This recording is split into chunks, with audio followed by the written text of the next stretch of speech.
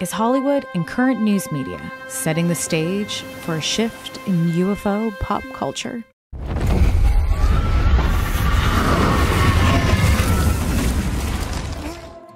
Writer, producer, co-host of podcast Need to Know, and former CNN correspondent Bryce Zabel joins me to discuss how Hollywood has played a major role in propelling cultural feedback loops within pop culture surrounding the UAP topic. Join us as we get rebelliously curious. Bryce, thank you for joining me on Rebelliously Curious. I've been so excited to have this conversation with you because you are one of the perfect people to talk about culture and pop culture within entertainment, Hollywood, connected to the UAP subject. So thank you for being on the show today. Hey, it's my pleasure. I love to talk about UFOs. I love that I get to work in Hollywood, and when I get to combine them into the same thing, I mean, I'm in heaven. So thank you for the opportunity. You're welcome. So let's start off from the beginning. How did you find yourself working in Hollywood? And then how did you find yourself drawn to the phenomenon being attached to Hollywood at the same time? Wow. Two good questions. Let me break them apart. How did I first end up in Hollywood is that I was a CNN correspondent when I came to Los Angeles. And then I ended up working as an investigative reporter for the PBS station here. And then that show got canceled, which sounds like a very Hollywood thing, right? And the woman I was dating, who is now my wife, Jackie, said, maybe you should try writing a screenplay, because I was getting ready to look for an anchor position, God knows where. I could have been in Buffalo or Indianapolis or just an itinerant anchorman, have briefcase, will travel. And I had never seen a screenplay before at that time. So I looked at it and thought, well, that looks doable. I wrote a script. That script got me an agent at CAA. That agent at CAA ended up selling the script, and they made 108 episodes of that pilot that I had written up in Canada. And so I just thought, well, as long as people keep paying me to do this, I'll keep doing it. And they did keep paying me. So that's how I'm in Hollywood. Now, the UFO question is slightly different, because one of the things when you first get to Hollywood or start making it in Hollywood, people do want to hear from you. You're young, you have ideas, and they want to know, well, what are you thinking about? So you're always sort of trolling, looking for a good idea. And I had always, I guess, paid attention a little bit marginally to the UFO issue, but I did know a good story that had drama in it regardless.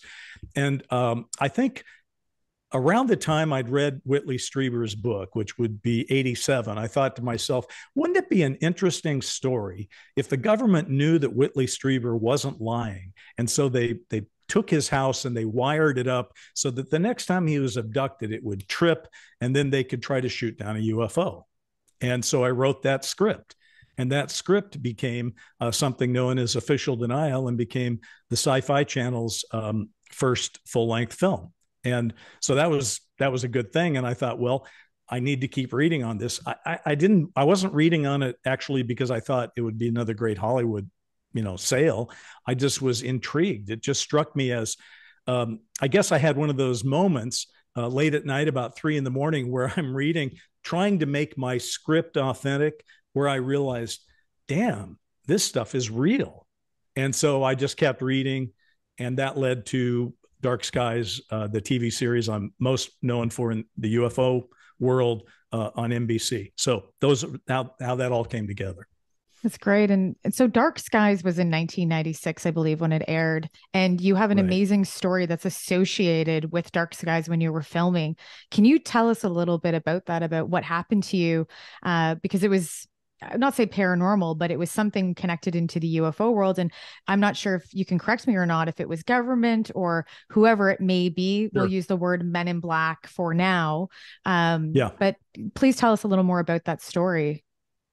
Well, one thing that we'll probably end up talking about is people wonder if it's the chicken or the egg. Is Hollywood being manipulated by the government to do material to get people ready for disclosure, and or is Hollywood simply reflecting what the reality is out there in the world?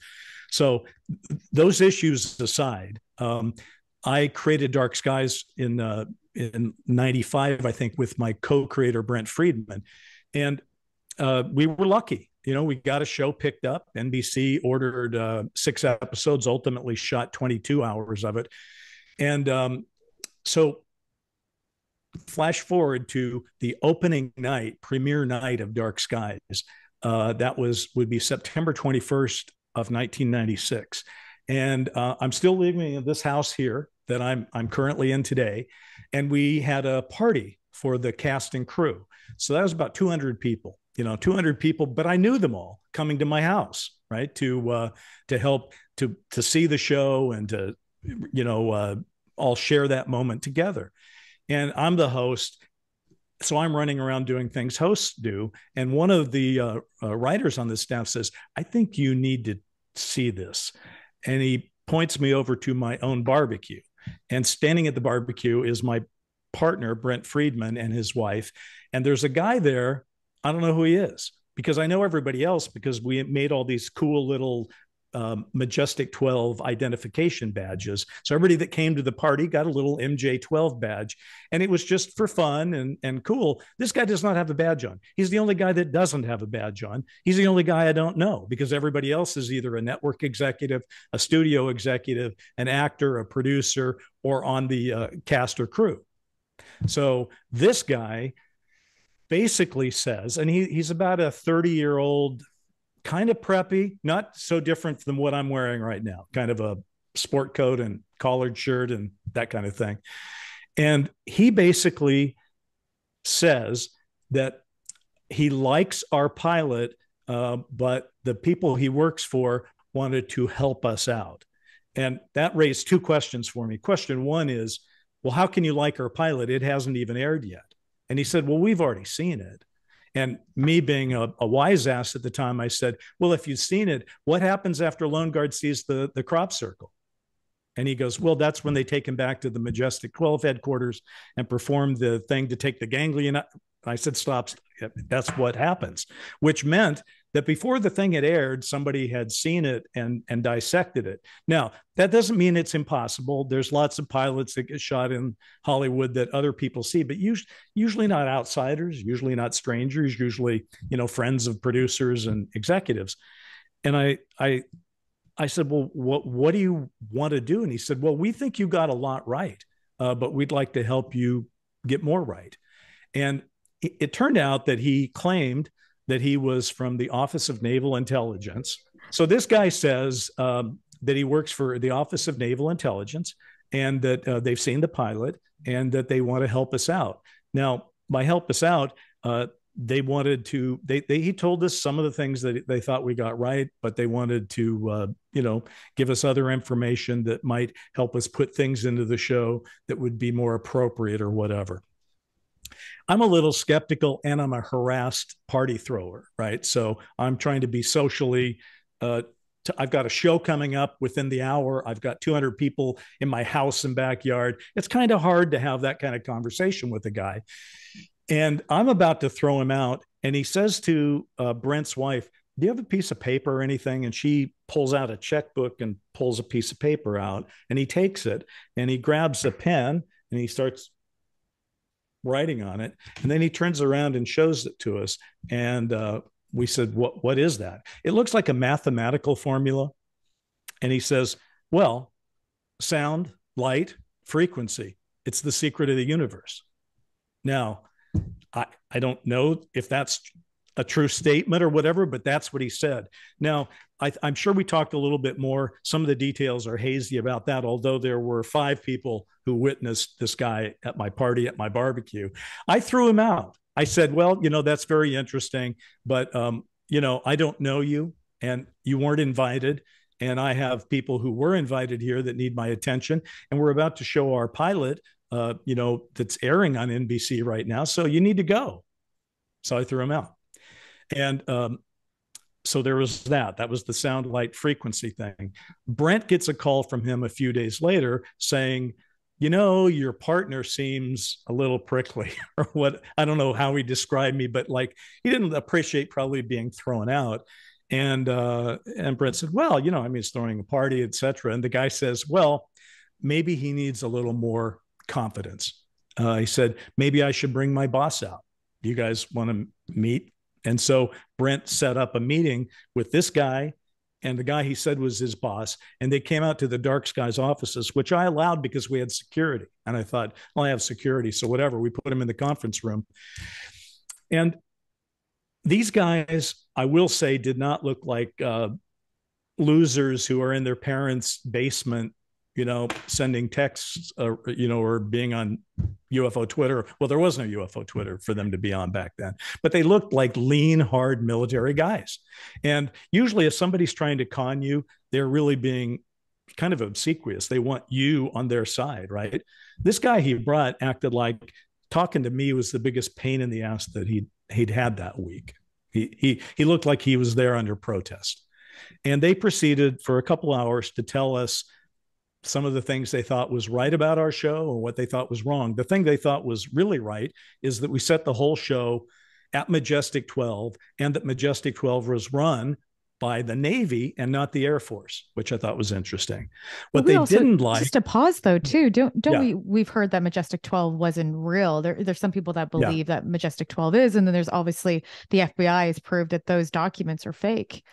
And that Majestic 12 didn't you say exist. that. Yeah. I don't buy that the FBI has proved anything.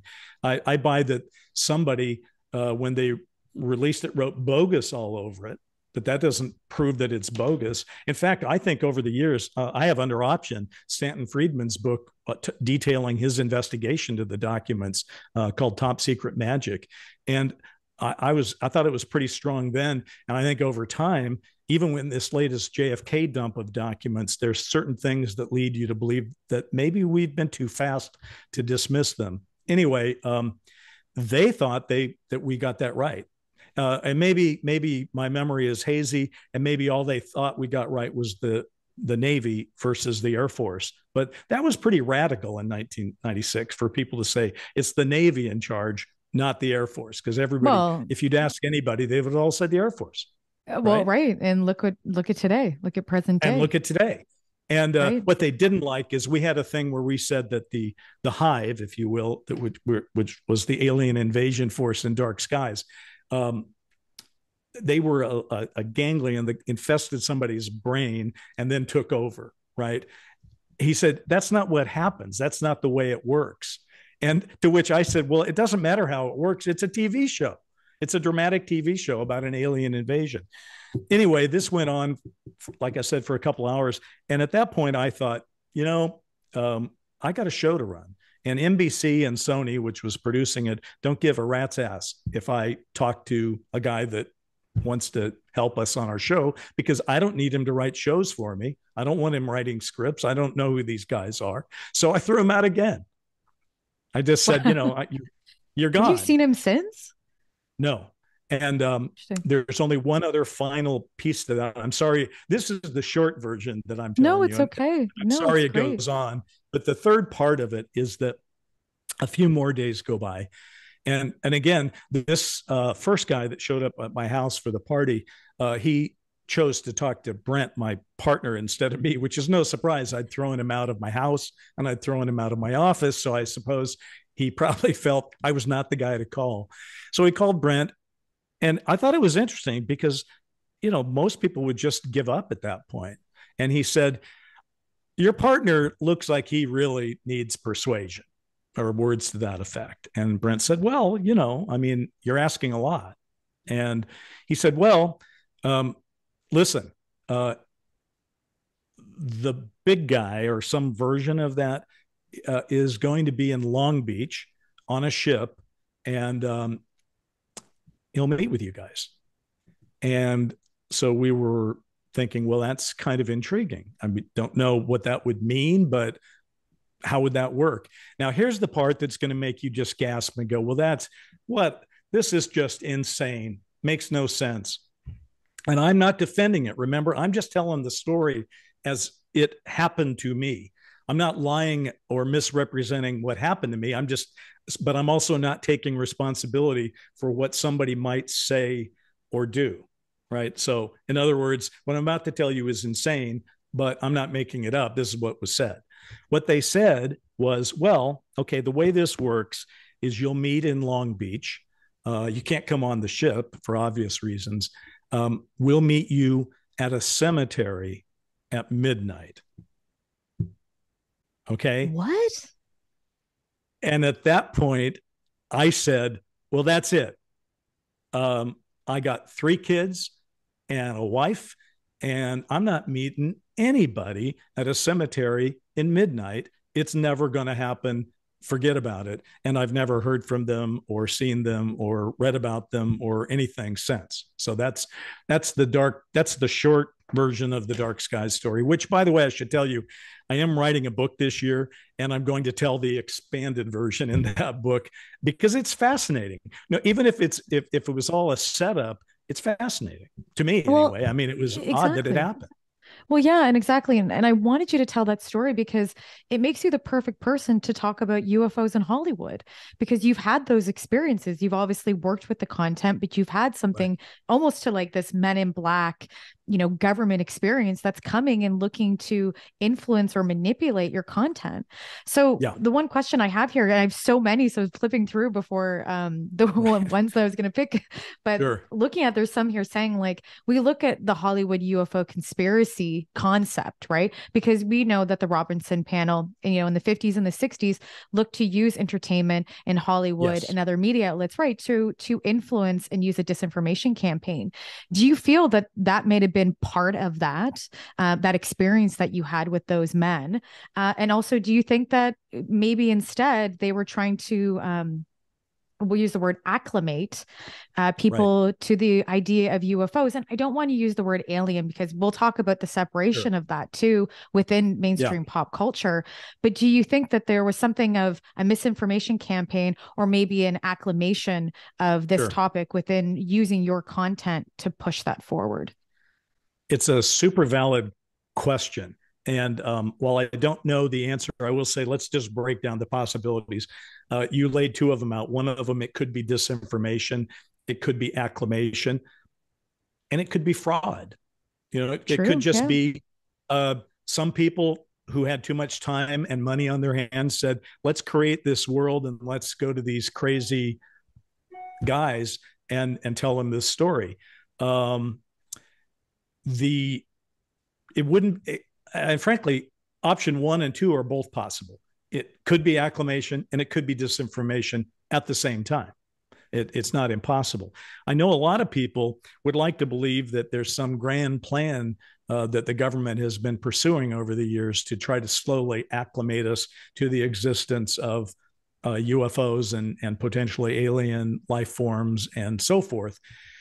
So I couldn't put it past anybody as a possible explanation. I just don't really know. But I will tell you this: when it was happening at Dark Skies, I didn't feel anything other than it was real. It felt very authentic to me. Now, I didn't have time to do what I would do as a journalist today. I didn't have access to the internet, and I didn't have time because what I would ordinarily do is I would have demanded full ID and resume and everything from these guys. And I would have looked into them and I would have called in some of my journalistic friends and we would have worked them up pretty good, but there was just no time. I mean, when you're producing, it was 20 hours of television at that point, that's more work than any human being can really do responsibly. It's just too much. And so I didn't have time to think about it. But my take is that it's probably a little of both. I think the government possibly, there seems to be evidence in the early days that some of the things that were in the ufology of the moment were being put into films in the 50s. And there is some evidence of some meetings between some people at some times on some of those early movies, like The Day the Earth Stood Still, Earth versus the Flying Saucers, some of those kind of things. And that apparently happened. However, despite my story, I still have to always put the cautionary flag up there, because if I know anything about Hollywood, it's like people in Hollywood aren't out to, make a movie to make a message, and they're certainly not willing to be pawns of the government. So if somebody is putting out information to producers, I don't think it's common. I also would have to think that they don't need to. All right. One of the things that happens all the time is in Hollywood, we all know that what the studios want to buy is drama, and drama equals conflict. Well, what's the greatest conflict you could come up with? There's something happening. I don't know what it is, and I need to find out. That's good conflict. Or there's something happening, and I know it's an alien invasion. Well, that's conflict, right? So I don't think any government entity has to go to any producer and say, here's a great idea. We're going to pay you money and we're going to give you inside stuff if only you'll do an alien piece. Because I think there's probably 500 writer producers in Hollywood right now who would probably do an alien piece without the least bit of pushing to do it. And certainly that's true of me. But there have been cases, and it's probably not impossible that some of that has happened. Now, the question that I ask now is, when we look at Hollywood UFO movies, are directors and producers using this to fictionalize this topic, or are they using it to actualize it, or potentially both? Well, everybody's different. From my own point of view, I'm a former journalist, and I guess I'm not a former journalist. I'm still a journalist. I'm a trained journalist. I've worked in journalism.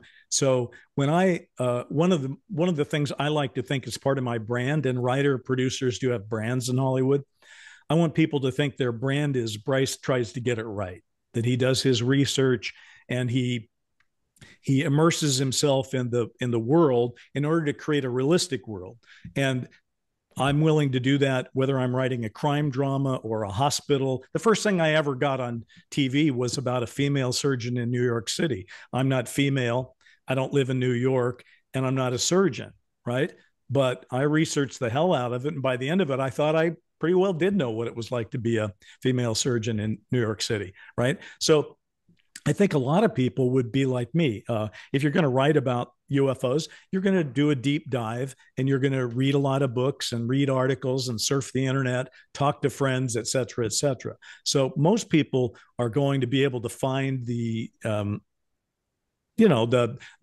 basics and then try to weave them in dramatically into your script. I mean, that's what happened to me with Official Denial.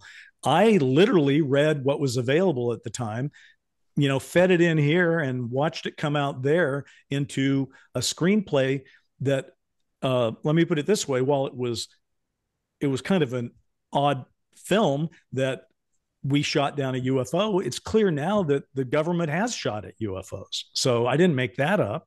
And the guy was an abductee, and I made sure I got those details right, not just from Whitley Strieber, but from the Bud Hopkins work and the like. So yeah, it was a dramatic piece, but it also was well researched. And so the answer to your question is, most writers would like to write stuff that feels authentic. The people who change it are the executives, frankly, right. Whether it's a studio or a network executive, they'll look at that script and they'll say, I just have one note here.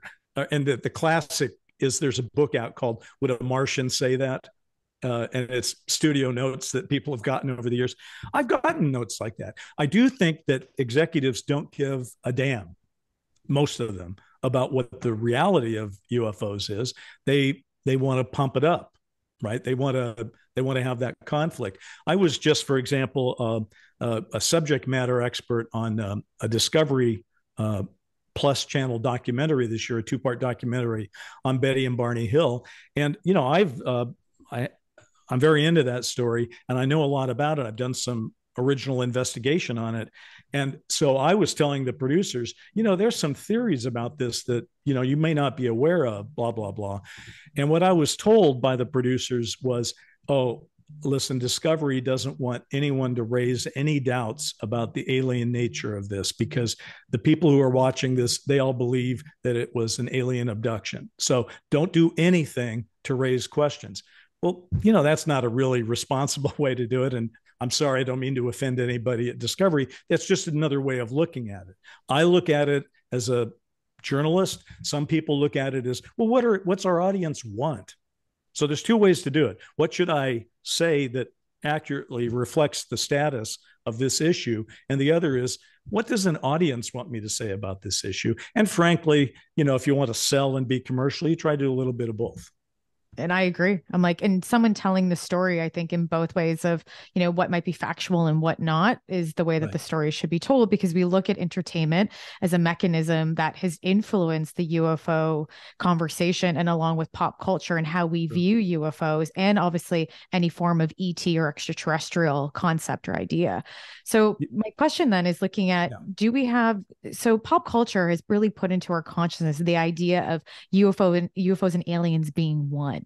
Now, is that a mechanism of pop culture? Because what's happening right now that I see within news media and even within around the UFO community is that people do obviously still connect them. So on a side note, when I talk about UFOs, I don't really talk about extraterrestrials. I'll bring it up in a conversation, but I focus on the broader conversation of UFOs and what's happening academically and currently and in the past. And look to bring it obviously into a modern day conversation and hopefully a more academic conversation. But my friends or people I know are like, oh, Chrissy, she's like that alien girl, or Chrissy likes the alien stuff. Or I'm like, no, it's UFOs.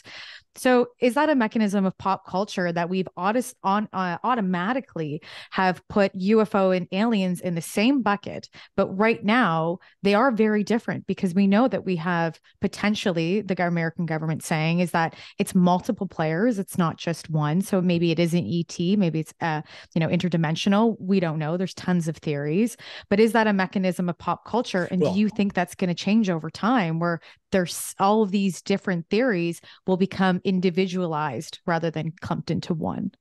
I think the answer, just speaking off what I feel after studying this for 30 years, is I think the answer probably is a little bit of the above or all of the above. I think it may not. I still would bet, if I had to bet, I'd say part of this is alien. Yeah, I think the evidence that I've seen would cause me to believe that. But I don't. But your question goes to the heart of, well, are we just accepting that as part of the narrative that Hollywood feeds back? Is it this feedback loop that Hollywood says they're aliens, so now people talk about aliens, etc.? Well, I guess I'm an exception to that rule already, because official denial, the first thing I ever wrote about aliens that got produced by the Sci-Fi Channel, they're not aliens. You get to the end of the film and the main character says, well, where do they come from? And the guy says, not where, when. And that's at the end of the film. They're time travelers. They're us, right? So I think people are willing to accept that something strange is going on. And I think people are willing to accept that these things probably are not just flying around by themselves with nobody behind them. It's not impossible that they're unmanned or unaliened or whatever. It's possible that they're just the machines. They're like high-tech drones. It's possible. But I think there's some life form of some kind behind them. And I would bet money that, or not even bet money, I'll just state it as a fact. The government knows more about it right now than we do, because for close to 8 decades, they've not been sharing their work. They've been looking into this according to all the reports and all the documents that have come out through Freedom of Information Act and so forth over the years. They've been taking it seriously. They've been looking into it. They've been pouring billions of dollars into studying it. So they know more than we know. And I would like to see that redressed, not just to the public, but in Hollywood. I think there's a lot of different ways to look at it, but they should share their work. That's what we should be talking about right now. So one of the things I'm doing, Chrissy, just to try to overcome what you're talking about there, is Well, I could spin a good UFO story any day of the week to people. Just make up stuff, and I've got the stuff residing in my brain to do that. I tend to these days want to tell stories that are based in cases that are sort of factual. So, for example, I have one project called The Crash that's about Roswell, and it's got the option to witness to Roswell by Don Schmidt and Tom Carey. And it also has Stanton Friedman's Top Secret Magic under option. And I would like to make that because first of all, I think Crash Wreckage is probably the story of the next year or two that 100%. Might possibly break out. And I'd like to be there, with the Crash. Same thing with Captured, because the reason I'm drawn to Betty and Barney Hill is that right now, if you were to say, Bryce, but see, I've been abducted repeatedly over the years, I'd say, well, maybe she has. But on the other hand, she's read a lot about abductions. She might not have been abducted, and things that she's saying you might have got from some other source. But Betty and Barney Hill didn't get their story from anybody else. Maybe they made it up, but if they made it up, they were clever writers because nobody was talking about it when they went with that. So that's kind of how I come down on it. I think it's time to start telling some stories that are that are from the headlines, that are informed. They don't have, of course, you're going to take dramatic license. I'm no stranger to doing that. I will continue to do that. But it doesn't mean that I don't want people coming out. If people come out of, if I can find someone who will fund The Crash and people get to see that movie, when they walk out, they're going to say, let's go have a drink and talk about this thing. How much of this is true? And they're going to start reading the books and they're going to know more about it. So, that's one way to look at it. I think it's great because you're right. These type of movies or documentaries or any form of popular culture that's done in television or film, it educates people when we're looking at trying to show facts rather doing factual than entertainment. So I agree. It's a great way to start a conversation. So people then are interested in into UFOs and they kind of jump into this UFO community, which, it's still very large right now, but it kind of is for everybody. I always laugh when people say, oh, I'm not in the UFO community. I'm like, well, you kind of are. I'm like, we all really are. And it's we're all in the UFO community. Right. If you're interested in it and if you like it, if you're a skeptic or not, it's you are in the community and it is a growing. You are, but on the other hand, I know where your friends are coming from. Look, I literally wrote a book about UFOs, AD After Disclosure, and I can tell you that I don't think my wife or my 3 kids have read it, right? So, I just think that times are changing. In the 5 years, it's now the 5-year anniversary of that New York Times article. Things have changed, mostly for the good, in that we're now talking about it. The community is larger. There's more stuff out there that people can get their hands on that would lead them to, think about what's going on. But a lot of this was already out there. But from a dramatic point of view, let me just give you one other example. When I said I'm willing to just run with something, I've got a scripted podcast called Undeniable that I've developed and written already for Jeff Sagansky, who is he was the executive at Sony that greenlit Dark Skies, and he was also the head of CBS for a while. So, and he knows a lot about this issue and abductions. So, what that piece is about is something that is sort of pulled from the headlines. There is a concern if you read the June 25th, 2021 report, the preliminary report on UAP. One of the things they talk about is a midair collision, right? So I ran with that. I said, well, how can I put that on its feet? How can I make that come alive? Because I think it could happen. So that's what almost did in Canada.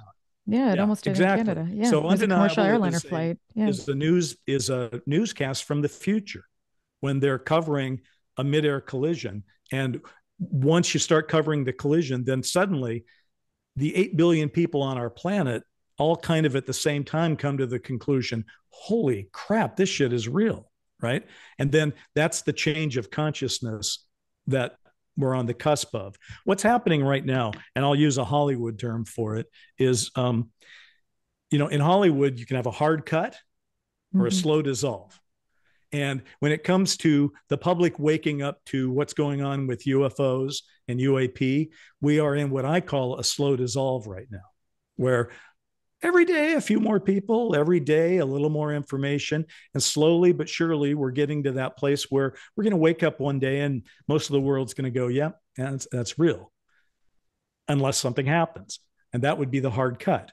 A collision between an aircraft, a human aircraft, and a UFO that of unknown origin would be a hard cut, because you would go from, well, the world is this way today, this thing happens, now it's this way, right?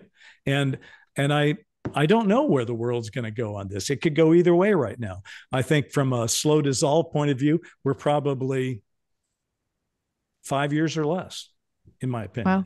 From a hard cut point of view, while we're busy recording this, we could get off and, go check out CNN or Fox or MSNBC and go, oh my God, there's a UFO that crashed in Buffalo. We don't know. We just don't know what the future holds for us. But it is fun to have a job where I get to speculate about it. I will say for sure. Yeah. And time will tell. And back to what we were saying about, looking at it as a subculture, because it's what it is. But I really think that we're moving into this counterculture, that it's more of a movement in its space, because that's what countercultures are. They're movements. So we're looking for a movement of truth and trust and honesty, right? That's what we're looking for. And if people use the word disclosure or not, I don't like to use it all the time, but we're looking for more transparency. That's what that is. Over the moment of pop culture, we've had these catalyst moments that have moved UFOs into mainstream pop culture. There's tons of them. So nobody's right. Because I have asked this question to other friends and other people I know. If you had to pick, because you work in Hollywood and you've been around this and you're around news, working with CNN as a correspondent, if you had to pick the catalyst moment where you were like, this is one of the definite spots, or it can be multiple, that this is a moment that this moved the UAP topic into mainstream, what would that catalyst moment be, or what would those catalyst moments be? Well, I guess you'd almost have to define mainstream, because if I'm the son of a history teacher, and I think there's ample UFO history, just thousands of great cases going back. So, and from time to time, we have moments where it seems like it's about to break because everybody's talking about it. You have the Hudson River sightings. You have, whatever. You have Roswell when it first broke and all that. And then it kind of gets put back in its box. So I don't know. I don't know when, but I will say this. I used to use the word disclosure a lot. In fact, I wrote a book as using it, AD after disclosure. I think the better word right now is confirmation. And I use that more often, because I think what people, I don't think people expect the government to just say one day, you know what, we're sorry. Here's a hard drive with 4 gigabytes of video and photos and documents from proving that UFOs are real. Thank you. Have a nice day. Not going to happen. But what might happen would be confirmation. That's what I'm looking for, where somebody official says, yeah, you're not hallucinating. These things are not only physically real, as we admitted, but they're not from around here. We'll get back to you with the details later. I think we may be on that. Now, I feel like I just started talking and I almost forgot what your question was. Your question was... I'll give you an example. I'll give you an example of what I think those moments were when we moved in from counterculture or a subculture, depending on how people want to categorize the UAP topic, into mainstream. It's 2017 and the New York Times piece that broke, and let's be honest here, the New York Times and Life magazine has covered UFOs in multiple outlets, the Chicago Sun in 1947. So there's been tons of these little media nuggets that have come out with UFO coverage. But I think that real catalyst moment where people from the banking community that I've talked to, or Sure. people in finance, or people within mainstream media, or, Steve on the corner, that's like, whoa, the New York Times is saying that the government is confirming that these things are actually happening in airspace. So I think that was And a it big wasn't even one. just the Yeah. New York Times, though, because Oh, for now the sure. government has actually confirmed it in writing that they're 100%. physically real. They just haven't Right. taken us. But, just to go back to your question, then, there have been a lot of points, and you just brought up one. The Kenneth Arnold sighting in 1947 is a month later, followed by the Roswell Right. admission that we got a craft, and then they pulled it back the next day. But that entire summer, I called 1947 the summer of the saucers. All right, because you could hardly argue that it was a secret and that people really didn't give a damn about it. I mean, the United States was on fire talking about flying saucers in 1947. Everybody talked about them. And for about the first 2 or 3 weeks after the Arnold sighting, they were treated in the media fairly respectfully. There were a lot of media articles that seemed to say, yeah, legitimate people, these police officers, these radar operators, they're all seeing them.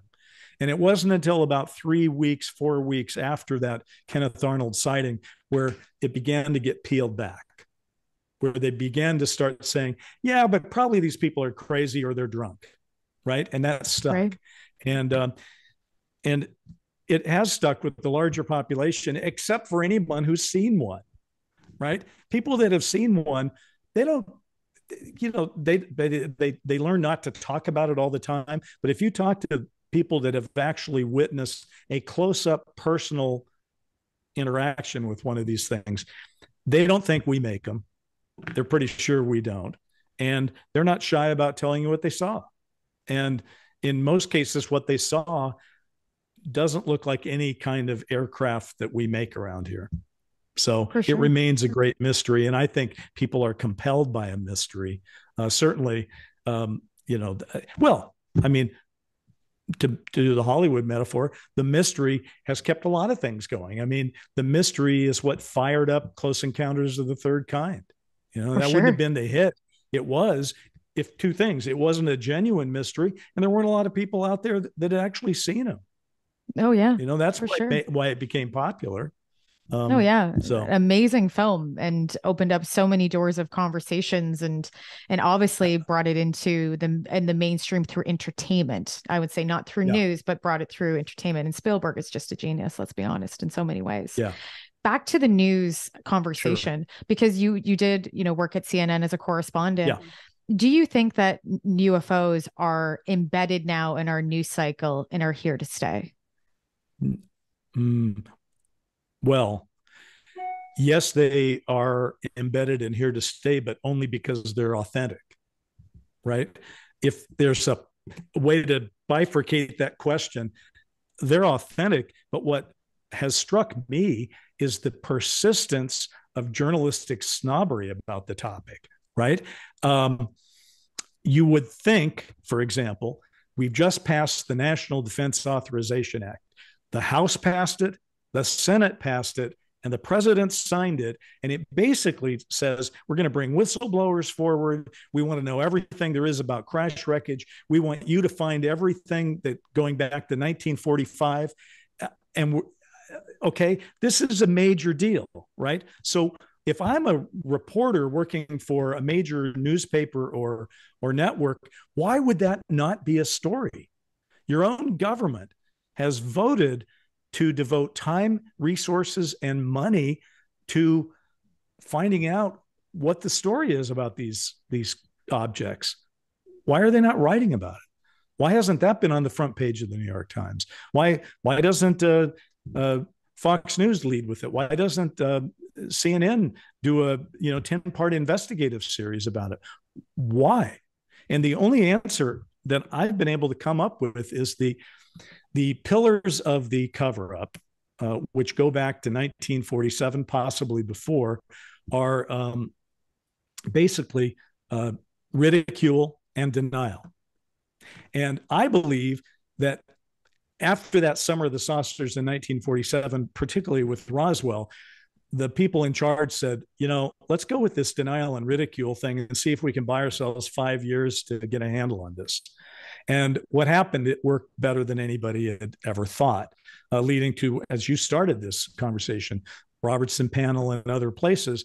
But the denial and ridicule turned out to be so effective for reasons that probably have a lot to do with just human consciousness, but they were so effective that even today, when there is actual evidence staring you in the face, most journalists are like, yeah, I don't really want to talk about that. My editor's going to think I'm crazy. Yeah. And we've seen. To which I would say, tell your editor to read the freaking NDAA, but they still don't like to cover it. I hope that's changing. There are signs that it's changing on the edges, but what journalism tends to do right now is sort of the quick hit. So when that report came out, the preliminary report on UAP, by the way, it came out on a Friday at 4 p.m. And Dolan and I predicted in AD after disclosure that if there's going to be any big admission, it would come on a Friday afternoon, because you would want everyone going home for the weekend and you would want the stock market closed. Exactly. Anyway, so I just question why people are still behaving this way. And I think it in years to come, when we now understand that the phenomena is real and it ain't us, and that at least some of the things in our skies and our seas are being flown or navigated by somebody who's not us and from somewhere that isn't here. Historians and journalists are going to look back at the days that you and I are living in right now, and they're going to see this little conversation we're having is almost quaint. They're going to say, look, these guys were still sort of, trying to slay the dragon. It seems so obvious. Why didn't they know? And, we'll be there saying we did know, but nobody else would talk about it. So I think we're closer, but not there yet. And I also, just to go back to the theme of your show, I don't think we should look for Hollywood to break the story wide open, because we know for a fact people love a good alien movie, but it doesn't mean that they believe what's before their eyes. And it doesn't mean that they believe what's in the news. They just like a good movie where they can buy a tub of popcorn and chew it during the movie. You're 100% right. And the synergies between news and entertainment are still very strong, and they influence. We've seen that in the past, entertainment would influence news media, but it would influence tabloids as well, because this topic was always in tabloids. Obviously it's becoming into the mainstream even more. We're having, Politico speak about it. We're having the New York Times, the Washington Post, everyone is talking about it to some degree in the mainstream, but the tabloids are still running this and to a degree. And I'll use things like the Daily Mail and the Toronto Sun and this in the UK Sun. The reason why I say that is knowing as a PR person on my daily job is, working within the UAP topic with multiple different clients. I see that when I'm pitching a story, and I won't obviously call out some of these news outlets, but when I'm pitching a story to either the mainstream or let's just say of a tabloid to a degree that's more respected, and we'll use that lightly, what happens is I find out, and I've been told this personally from media outlets that are larger, if we're looking at like Fox, CNN, NBC, we're looking at those type of organizations, larger broadcasters. When I'm pitching a story to the mainstream and I say, hey, this is what's happening, and they're going to go, well, we don't want that right now. And I go, well, this is who else is picking up this story. It's interesting that a major tabloid that I have either pitched has picked up the story, and they have told me that from those producers, when that tabloid picks that up, come to us and then I'll show our producers. So right there, we're seeing that the mechanism of UFOs is still being not in a way controlled, but still being influenced by entertainment to the mainstream, because the mainstream is being influenced by entertainment and by those tabloids. And so for me, it's very, very interesting. And it's a very, very delicate place to sit with the UFO topic, because I shouldn't have to pitch a tabloid to get it into mainstream. You would think it should be the opposite. wouldn't you? Right.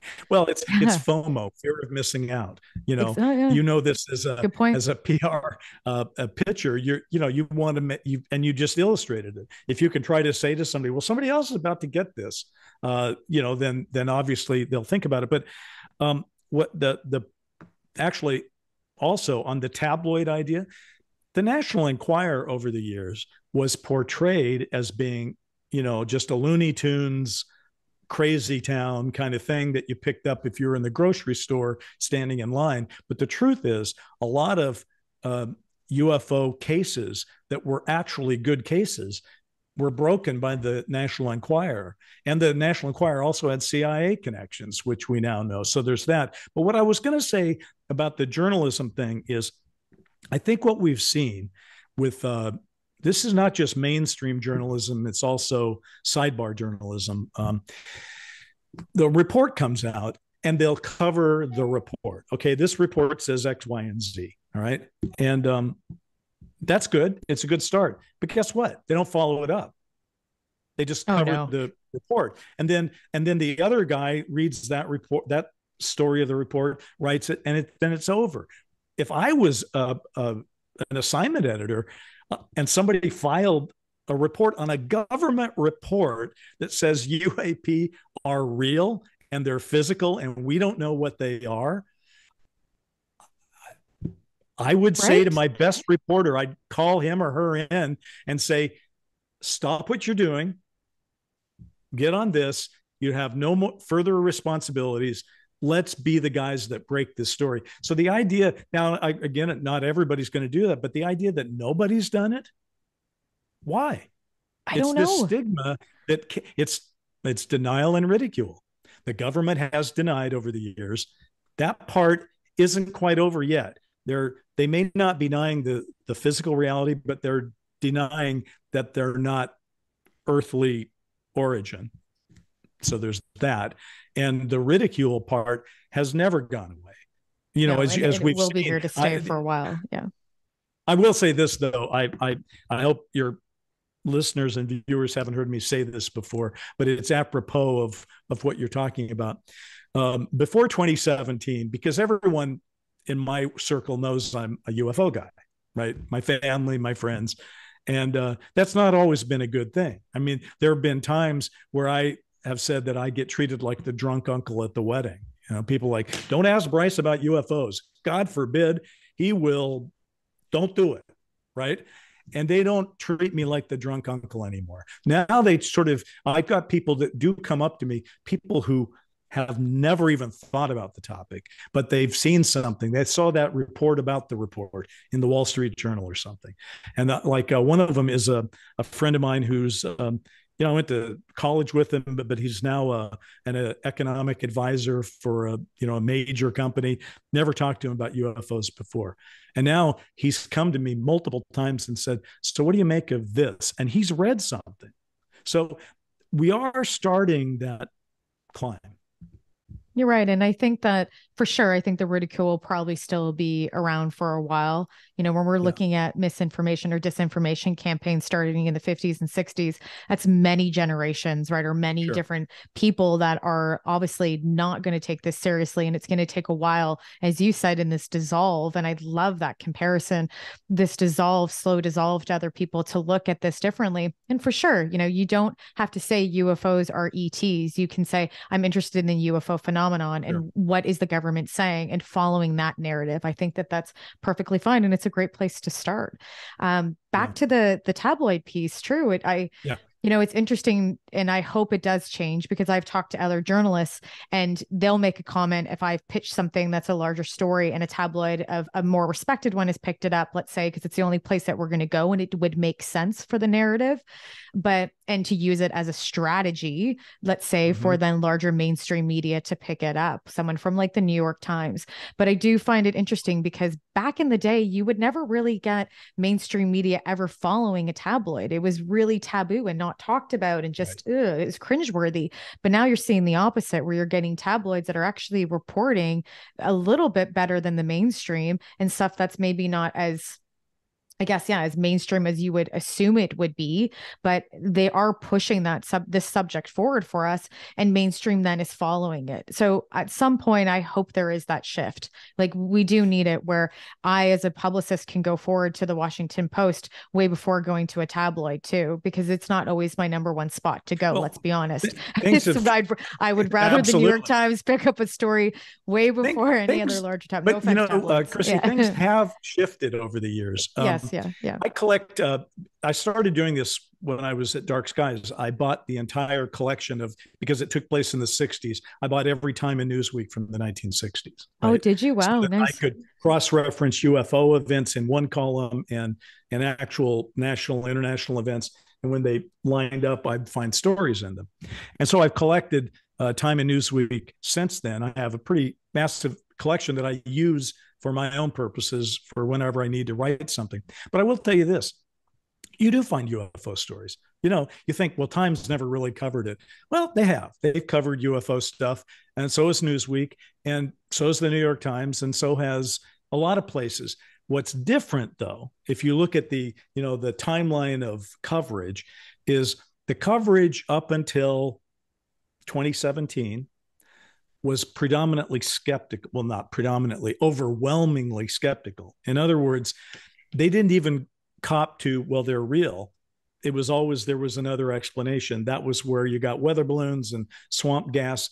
And frankly, even in 2006, when an excellent witness looked up at Chicago's O'Hare and called in that there was something hovering there, and it was structural, and it was multiple people were seeing it. You know what the first thing they said to that person is, sounds like you've been drinking. Okay. Sounds like you've been drinking. Give me a break. If I'm that drunk, I'm going to pass out. I'm not going to see a UFO. I don't think people see UFOs because they're drunk, right? That tendency to be so dismissive, you're either a hoaxer, a liar, or a drug addict to see a UFO. That's gone. That's gone. So what has happened now is the conversation has shifted so dramatically from a conversation previously was, well, since these can't be real, there has to be another explanation for them, to, well, they are real. We just don't know what they are. Okay. That's progress. So I like to see the glass half full instead of half empty. I'm too old right now to spend the rest of my life being, just negative about everything. So the glass half full part of it for me is exactly that. We no longer are debating their physical reality. They're physical. Some of them, at least, are physical because people see them. There's radar returns and all this stuff that you and your audience know.